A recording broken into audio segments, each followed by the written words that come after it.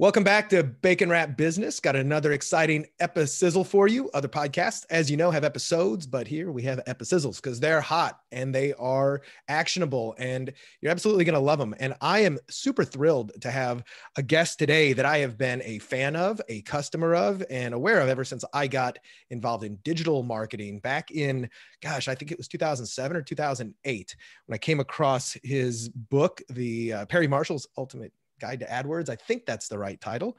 And ever since then, I've followed Perry Marshall very closely, and I love the way that he approaches business both tactically and strategically and mentally. And he's one of the unique thought leaders out there who I think people have a lot to learn from. And I could sit here and talk about what I like about you for hours, Perry, but I'd rather just introduce you to the audience. So welcome to the show. Thank you. I'm honored to be here, and people are going to get a lot out of this. This is a very meaty discussion we're about to have. Absolutely. Well, my only the only thing I'm sad about is that we're not going to be on for this isn't going to be a Joe Rogan 3-hour talk fest, because I could definitely talk to you for that long about all the various topics. I people who've been in the business for a while probably do know you as, the AdWords guy for the longest time. You probably, that was like a brand I couldn't shake, and not necessarily that you'd want to. But I know that, and I was never a big AdWords guy. I've had businesses where we did AdWords, and I've consulted clients who've done it. And I always just hire somebody to go do it, because I've never personally gone deep into that area. But it wasn't really until I started reading some of your other material, 80/20 Sales and Marketing. That book was really a game changer for, I know, a lot of people. It was one of the most highlighted books I've ever had. And I refer back to it, quite often. And then a few years later, I discovered the Rosetta Stone seminar that you did, and that was just phenomenal. By the way, I told several people that was one of the best sales letters I'd ever read. I loved it. There was several parts in it that just really hit me in between the eyes, and I was a big fan of that. And then I took your 30-day reboot challenge, which is going to be very similar to one of the big topics we're talking about today, because you've got a brand new book out, Detox, Declutter, and Dominate. Is that right? Is there a subtitle to that? How to Excel by Elimination. That's right. And I'm really looking forward to reading that. And I think that topic, by the way, right now is so absolutely critical for people to hear. I know myself, most of us have been, for the most part, locked up for the past 9 or 10 months. And there's nothing to do but distract ourselves with a myriad of world events and technology, et cetera. So let's talk about, let's go straight into the book, because I want to hear about what inspired you to write this, and what are some of the big problems you see that this book helps solve. We have an epidemic of distractions and diverted energy in the world. I think every human being, and frankly, every creature on earth, has this energy to spend, right? Like nobody wants to lay in bed all day, right? It's like, what are you going to do, right? And if you're an entrepreneur, then obviously there's plenty of really challenging things that you got to sink your teeth into. But there's an entire attention economy that thrives on, grabbing you by the throat and dragging you away from whatever you're doing into something else. And that helps Google, and that helps Facebook, and that helps the advertisers. And nobody understands this better than a guy that wrote the book on how these the platforms work. Right. Yeah. But when you're an entrepreneur, you have to stay focused. And like in our Facebook book, we just came out with a brand new edition of Ultimate Guide to Facebook Ads. And the first chapter of the book says, the first thing you need to do is delete your Facebook app off your phone, the consumer app. Yeah. Why? Because you're a chef in the kitchen. You're not a guy shoving food in his mouth at the Red Lobster buffet, okay? And you're creating the information, you're not consuming it, and you have to protect your brain. And literally, this is kind of ironic, right? First chapter of a Facebook book is delete the Facebook app, but that's exactly it. And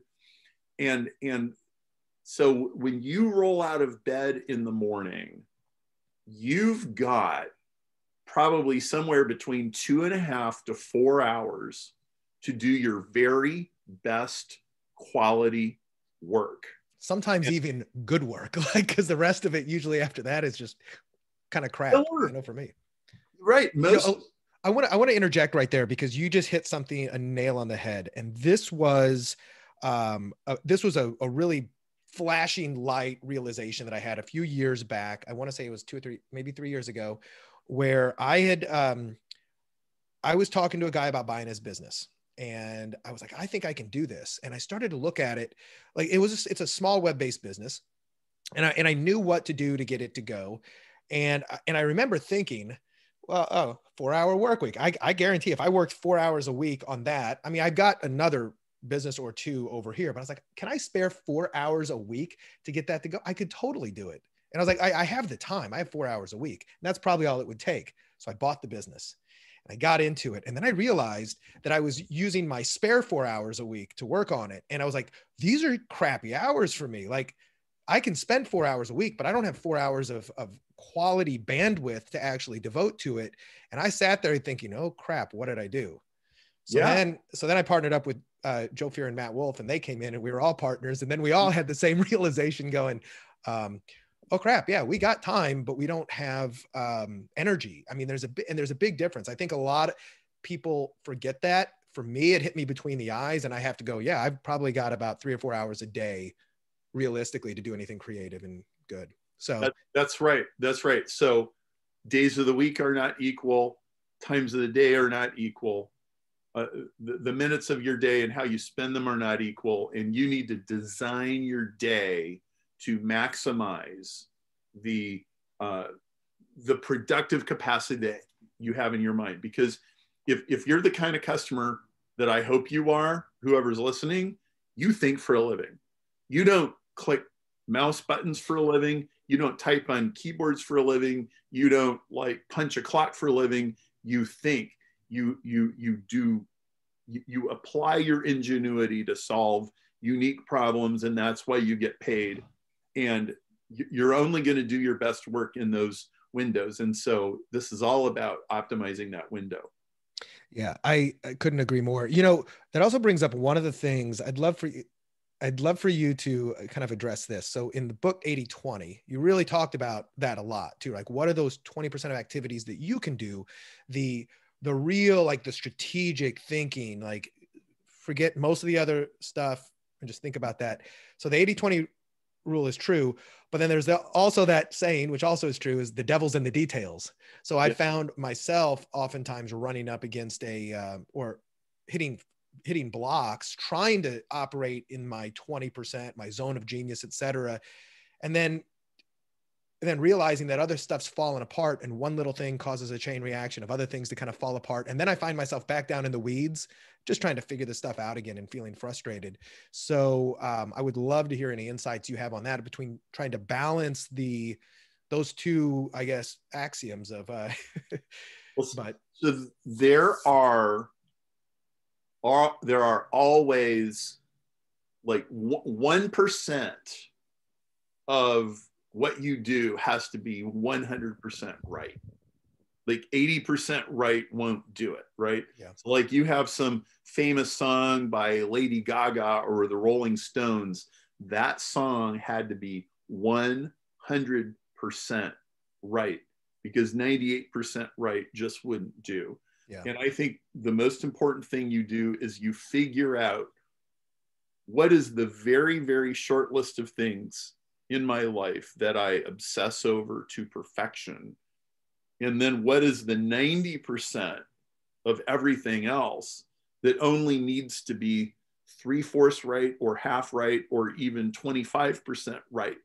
Yeah. Like there's a lot of things in, like, for me, deciding what car to drive, if I'm 25% right about which car that I pick, as long as it's not breaking down, it's transportation, it's going to get good. me.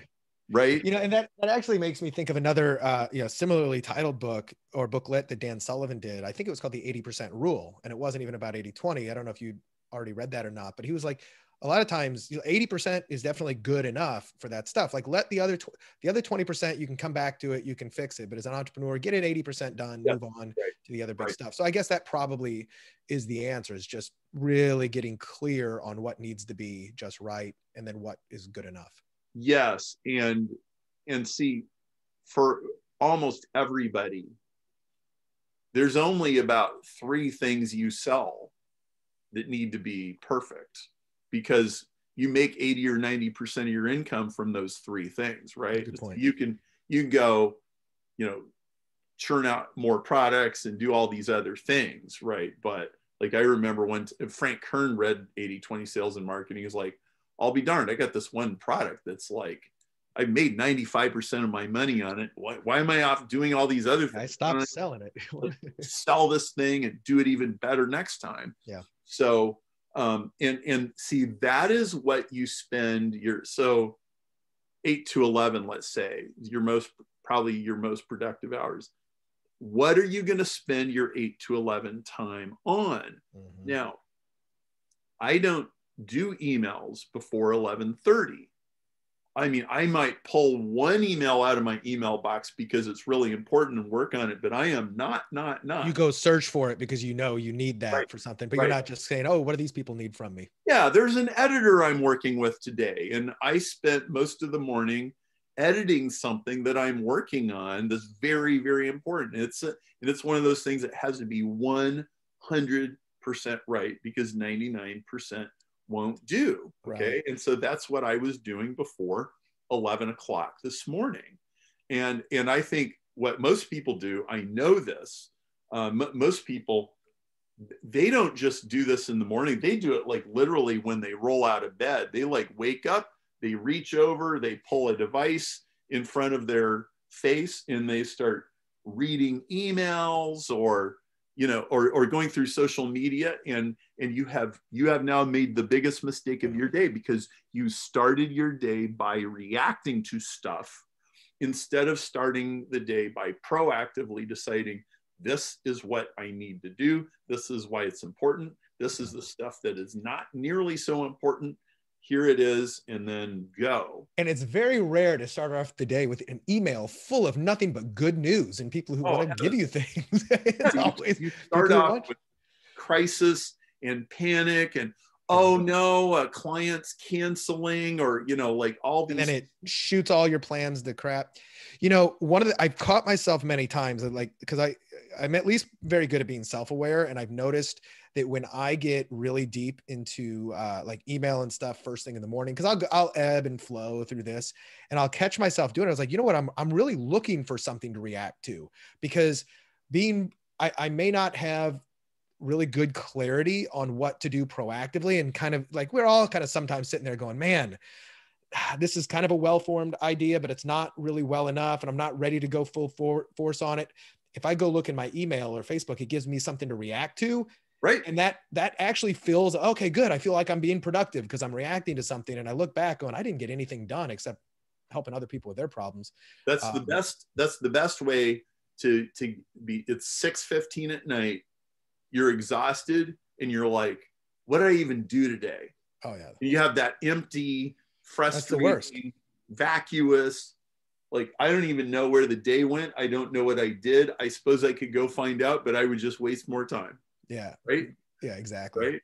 And that is the worst feeling. And so the reason you're checking your email box is because you don't know what to do next. The reason you're checking Twitter, the reason you're on Instagram, is you don't know what to do next. When you have a plan, then it's a lot easier to stick to the plan. And you said it. It's like, well, I get this project, but I'm not quite ready to commit to it. Like, well, maybe you shouldn't do anything until you decide what you're going to commit to. Yeah. And that's exactly the point. I love that. And that's, so the entire book, it really is about, because as it's about removing the things from your life, the obstacles and the hurdles that are slowing you down. Right. And it's a lot of times as entrepreneurs, there is a lot of stuff that we have to do. We're responsible for a lot of moving parts, even if we're not the ones doing it. It kind of, if it's our business, it falls on our shoulder, and that can get really overwhelming. And I know that my single biggest stress in life, it's not, oh, do I have enough money for the bills? Do I have this? It's, I got too many things vying for my attention. And I know it's always my fault because I've let that happen. And when I have gone through stages, actually this year was a good phase during COVID. I lost 75% of my business. It ended up bouncing back and I was okay because it was like client-based business.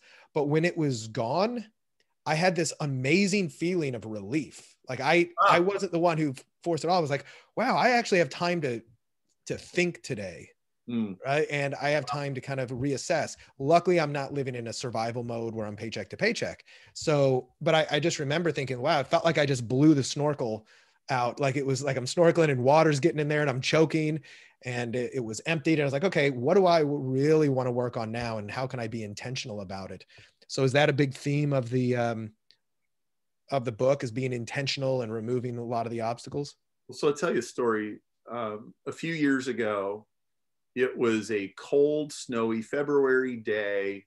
I was on the phone and I looked through the French doors of my office, and the president of my company, who lives 500 miles away, was on the other side, unannounced. He shows up at my house. I'm like, what is Brian doing here? This doesn't seem like it's good. Okay, so I get done with my phone call. Brian, what's up? Barry, we need to talk. Okay, looks kind of Undertaker-ish. Barry, our expenses are too high. Our overhead is too high. We have too many people on board. We got to cut some stuff. And we spent the next 8 hours arm wrestling, like from the middle of the afternoon until fairly late at night. Okay, we bounced around between a couple of different restaurants and my house and a bar. And we're talking. And by the end of the day, I had basically arm wrestled him into, no, we don't need to cut. Brian, you don't understand how awesome I am. You don't understand how great these ideas are. You don't like. And so like, okay, so I made a couple of concessions, but not too many. And the next 3 months sucked. And now we had a real problem. This was right before COVID started? Or no, this is like 4 years ago. Oh, okay, gotcha. Okay, but we were having a slow year for reasons I still couldn't tell you why. Whatever. Happens. But everything was off. And so Brian shows up in February and I don't listen to him. Now it's May. Now we have a real problem. Okay. So I finally agreed with him in May. Right. Well, so if you waited 3 months too long to make some cuts, then guess what? When you lay those people off, do you stop paying them immediately? No, they have severance packages and, you don't get the production, but you got the payment to make. Yeah. It's right. So worse, we cut our staff about 40%. So I don't have these people anymore, but I still have to pay for the people. So this was a pretty miserable 6 months. Okay. Well, so by the time I finally got in, like really got myself committed to straightening this thing out, I was thinking about subtracting all the time. Now, if it's true that 80% of what you do comes from what you get, comes from 20% of what you do, then you should be able to cut what you do by a lot and only cut the productivity a little, right? Mm-hmm. Like I should be able to make 75% as much money with like half the staff and effort. So how do we, and that's true. It's like a law of physics that it's true, but you have to figure out how to make it true. And so So we start subtracting, cutting, trimming, laying people off, getting rid of vendors, getting rid of customers, getting rid of product lines. Okay. Like, and it is so much harder to subtract than to add and multiply. Oh yeah. Okay. But I'm doing this, and we finally righted the ship.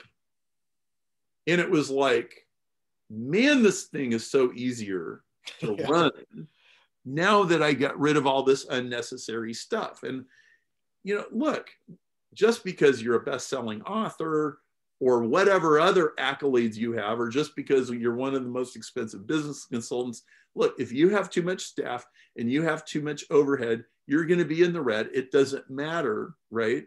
And like, I had to let go of all these things. Like, well, oh, you know, but I really was hoping that someday we would do, yeah, but you're not going to do it now, and you're not going to do it anytime soon. So nix it.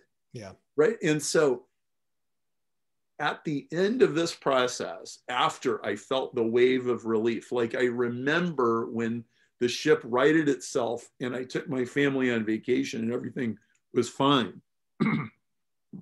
It was like, wow, I just learned something. Like, really, this was a big deal. Like, multiply by subtracting, excel by eliminating. And I suddenly understood it's not what you add, it's what you subtract. It's not what you do, it's actually what you don't do that defines you. And so that's why I wrote Detox, Declutter, Dominate. And I love that. It's one of those, like they say, we write the book we need to read, because you know, you obviously were in that situation where you just had too much, you know, falling on. And you're not just a business. I mean, you've got the big cancer, you know, prize and initiative, and that's a topic for a whole nother story. But I can imagine just how crazy things got, and that you needed to detox and declutter. Yeah, well, I felt like a hypocrite, like, physician, heal thyself, right? Like, you shouldn't be having these problems, but I am, right? So what is it that I didn't learn yet that I need to know? So the response to this, because we've done some different versions of this, we did a program called 30-Day Reboot, which you went through. Loved it. And 30-Day Reboot was 30 days of subtract, just over and over. And by the time people got to the end of that thing, they were like, oh my word, I can't believe how lighter my load is. I can't believe how, like, actually, I shouldn't talk. Why don't you talk? How did it affect you? Absolutely. Yeah. And I mentioned offline, like, one of my favorite, the favorite rule, there was a lot of little rules of do this, do that, but I'll tell you my two favorite rules. One was mine, and then one was like, you smart mofo. But one was the social media diet of saying, it's not just not stop social media for 30 days. It's stop consuming social media, period, except for about 30 minutes after like 6:00 p.m. So you're giving yourself a little taste. And I just remember saying, okay, I can do that. Like, if I need to make ads, I can do that. If I need to actually post content, I can post content, but I'm not just mindlessly scrolling and consuming. And I just remember I was like, you know, 6:00, those first few days, 6:00 would come, and I'm like, sweet, I get to go see what my friends are doing, and I get to check on this stuff, and I get my little dopamine hit. And then after 3 or 4 days, I was like looking forward to those few moments of getting online and looking at Facebook or Instagram. And then I kept on realizing I didn't miss anything all day. Like, literally nothing happened all day that I missed. I'm like, I feel so much better about this. By the way, the other thing that I thought was brilliant, like, it was very useful to do. I loved it, but I was like, it was also a brilliant move for you. Is one of the first things is your mass unsubscribe day. Like, go unsubscribe from all the newsletters that you don't really get any value from, or et cetera. Obviously, don't unsubscribe from yours. I was like, this is brilliant. He's making us unsubscribe from all his competitors. Like, I know that's not why you did it, but it was still genius, as you know. But when you massively remorselessly unsubscribe from everything, Mm-hmm. it's like taking 10 pounds out of your backpack, man. Like, people Absolutely. don't realize how much stuff, just having the stuff in the email box, it's like, it's just more distractions, it's more noise. You're Yeah. not going to read it, so why is it there? Yeah. And then the other parts you really talk about, which I'm sure you probably talk about it in the book, which I'm looking forward to reading still, is talk about that concept of Renaissance time and barnacle time, and just really understanding what your Renaissance time is. And it's not necessarily, it's doing things you love, and it's doing things that fulfill you, and that kind of like that creative spark. And, you know, sometimes it's just self-care, just making sure that when you are on, you're on. So I remember having like a list on my, board printed out where it was like, these are the things you are allowed to do during Renaissance times. These are not the things, you know. And I tried to, I really actually found that I have a lack of, I don't have many hobbies. Like, it made me really going, what I do in Renaissance time? Like, I don't know. It actually was very eye-opening. But I loved it. Like, after 30 days, I will say, like, you know, I mentioned offline that the hard part about challenges for me, and I've done this in fitness challenges and things like that, is at the end of it, if I'm not prepared to keep it going, sometimes I feel like I ran through the finish line and it's like, all right, give me a beer, a pizza. So getting back to it. But I know the one thing that I've gone back to many, many times is, like avoiding emails and reactivity right away. I love to read like a pre-Gutenberg book, you know, read the classics, et cetera. That was a really big takeaway for me, because I discovered some really amazing things that I probably wouldn't have, you know, discovered had I not done that. One of the things what's that? Well, that is the social media antidote. So the problem with social media is you're blitzkrieged with things that expire in about 5 minutes. Look, everybody, I had sushi for lunch today. Or like, whatever Trump just said, or what, like all of these things. Whereas if you read something written before Gutenberg every day, what are you really reading? You are reading stuff that survived the burning of Rome and the sacking of Alexandria, and it had to be good to make it. Right. And it got hid in clay pots and caves, and it survived the tumults of civilization. So, and it all got copied by hand. There was no Twitter, right? So if it survived all of that, then if it was good 3,000 years ago, it was good 1,000 years ago, it was good now, it'll probably be good 1,000 years from now, which is the opposite of 98% of what's on Twitter. And see, this is very important. Here's why. In business, you are trying to build things that last. I don't know anybody that just wants to build little sandcastles and the tide comes in and washes them away. Yeah. Right? You don't do that unless it's the only way to not starve to death right now, right? That's the lowest form of existence, right? It's also my biggest regret on things looking back is that, man, I spent a lot of time building sandcastles as opposed to anything substantial. And I look back on, man, I remember doing a lot of work like 5-10 years ago, et cetera. And besides the experience, I don't always, and some cash in the bank, but I don't necessarily have anything lasting from then.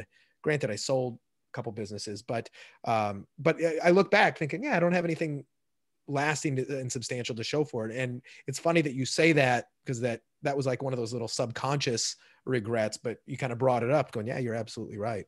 Well, if you are reading things that last 3,000 years, you're a lot more likely to build things that last like 30 years instead of 3 months, which is forever in these, right?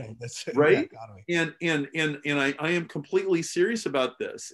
If show me a person who's just constantly on social media, and I will show you a person who's doing things that come undone on an hourly basis, right? Absolutely. You know, you mentioned something about Trump and social media, et cetera.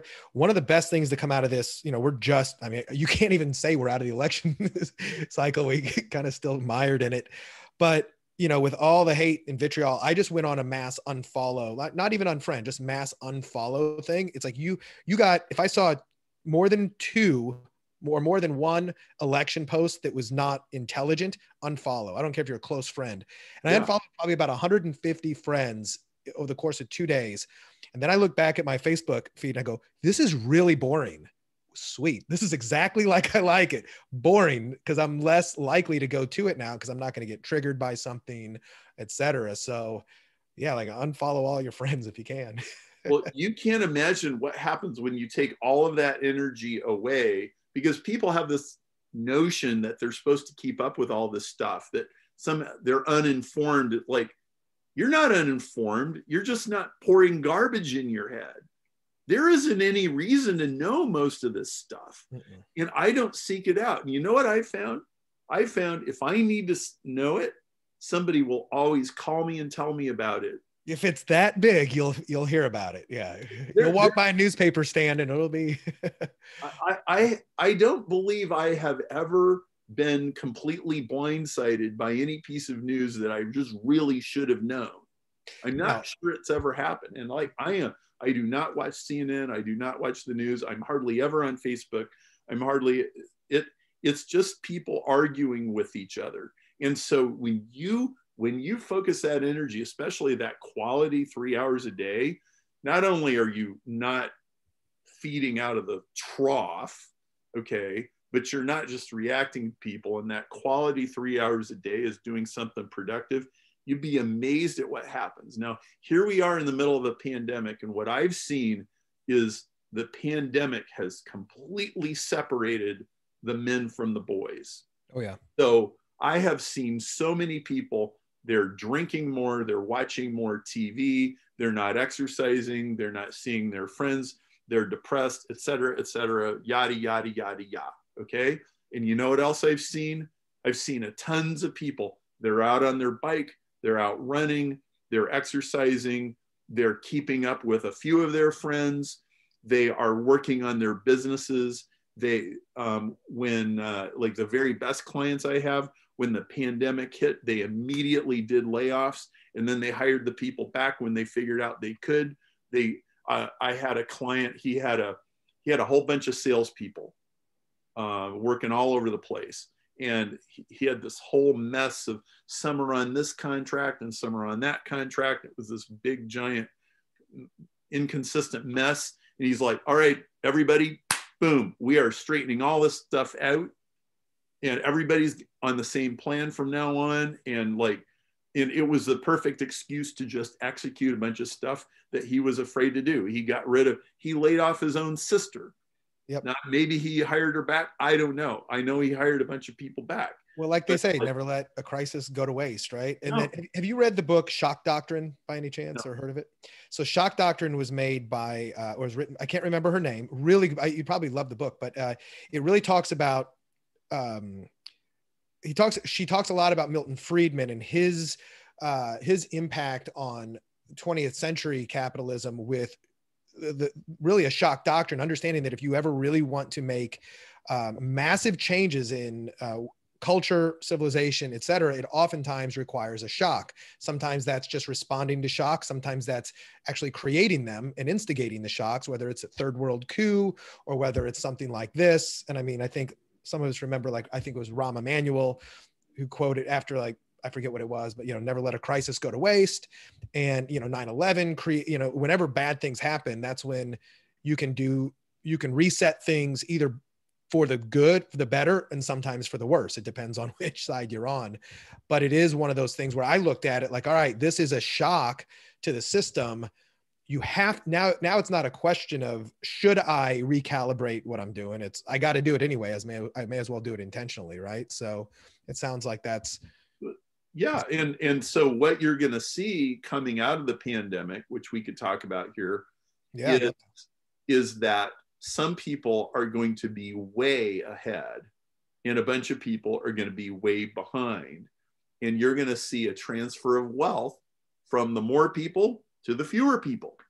Well, that's a good segue. Let's talk about that because we're at the end of 2020, and I think a lot of us are hoping that 2021 is going to be like, oh, thank God 2020 is behind us. And then the other idea is maybe one of these days we'll look back on the good old days of 2020. Like, man, I wish it was easy like that. And for some people it will be like that. So it depends. So let's talk about what are the distinctions that'll make you either thrive or survive in the what's coming. So we're in lockdown number 2, and we're going to have to deal with that. But I really think we are going to be permanently coming out of COVID by next spring. Yeah. And I'm not saying the disease won't still exist, but it'll get managed, and we'll move on. Okay, so there's going to be a bunch of wreckage and a bunch of aftermath that we got to clean up.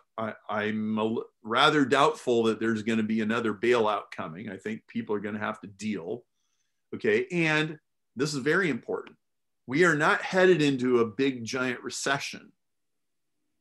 The sign that you're heading into a giant recession, depression, is that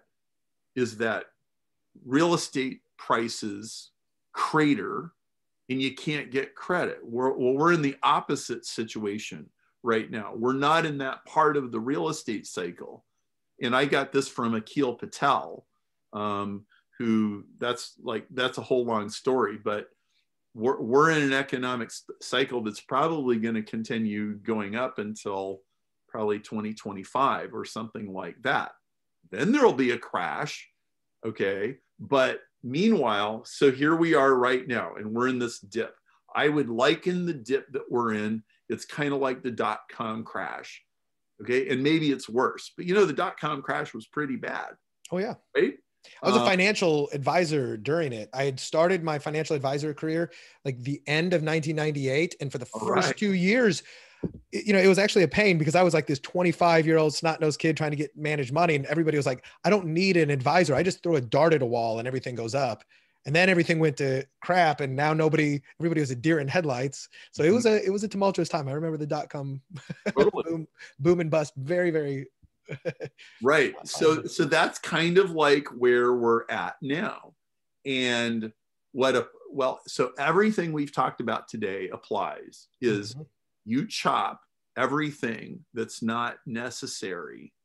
And then it'll come back faster. You chop slow. Oh, you want to cut off your leg 1 inch at a time? Great. Right.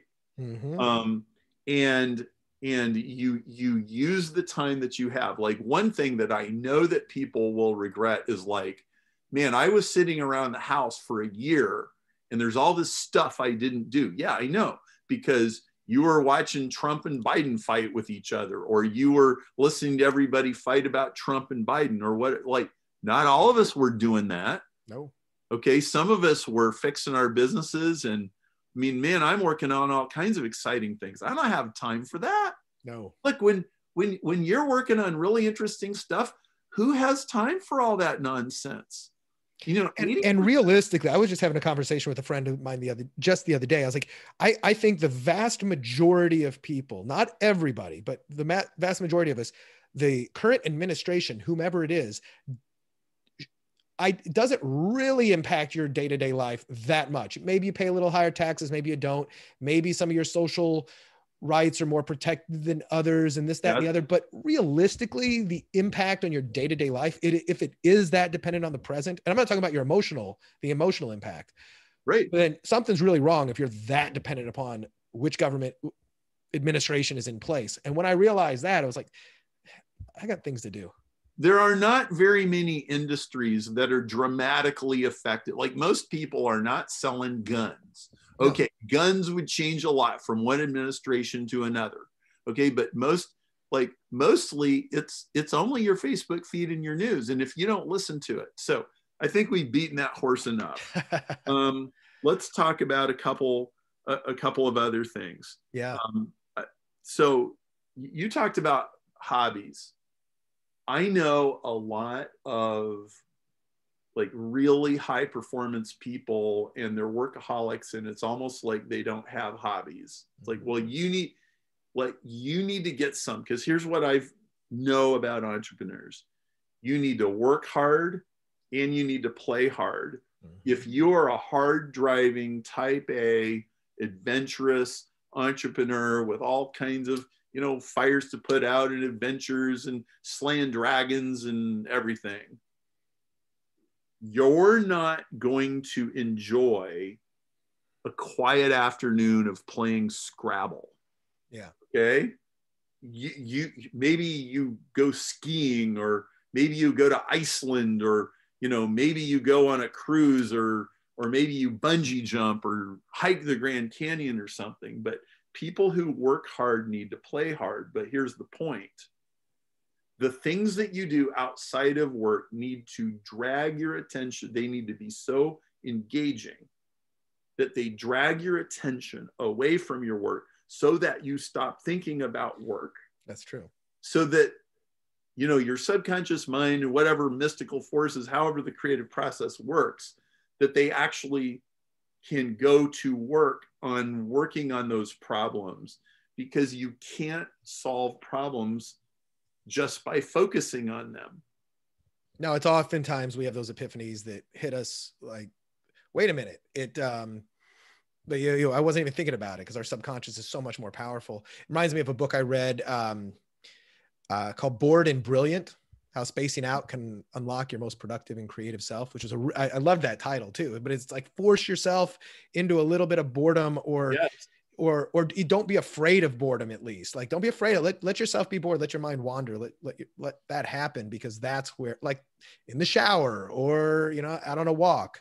Pushing your kid on a swing. I mean, I get most of my great insights either when I'm recreating and I'm kind of lost, or I'm at a concert, or I'm at a play, or listening to music, or watching a really great movie. All of a sudden, like, these little insights will just start popping up. Yeah. Or right out of the shower, or right after I woke up in the morning. When you're a creative person, and every entrepreneur is a creative person by definition. Yep. When you're a creative person, how you capture and manage your creativity is one of the most important factors in how successful you ever can be. And so this is super, super important. So that's why step 7 of Detox, Declutter, Dominate is enjoy the freedom to create and reinvent every single day. Yeah. And I had to give myself permission. I realized one night, it was like 1:30 in the morning, and I was working on this project, building some stereo equipment.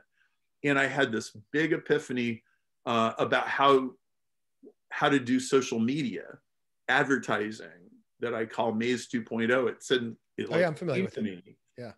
And I was like, I had two realizations. First one was the one I mentioned. The second one was, dude, you have to give yourself permission to do these late night projects that you get lost in, because that's when the creative juices start happening. I find that when I am under a lot of pressure to produce, I have to do the most counterintuitive thing, which you can imagine, which is actually disengage from the work and go do something fun deliberately, and then come back to in order to get that. It's almost like that's what ignites the spark plugs that gets it to work. Exact same thing, especially if anything creative. Like if I ever have to write any kind of sales copy, or I have to really think strategically on something, I'm like, I got to shake it off and go.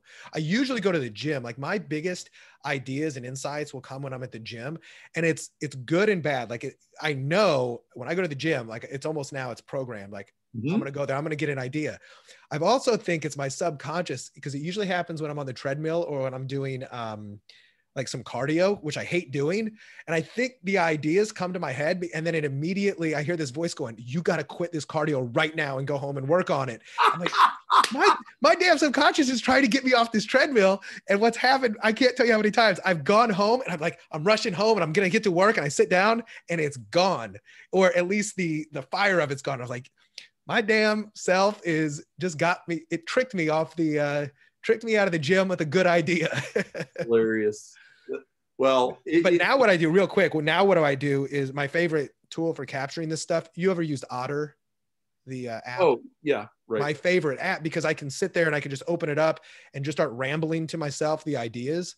Mm-hmm. And because it translates it or transcribes it real quickly, I can just kind of go quickly through and get the big idea out of it. That saved so many workouts. Yes. In the And past. everybody needs a system for capturing Yeah. your inspirations and your brainstorms when they come.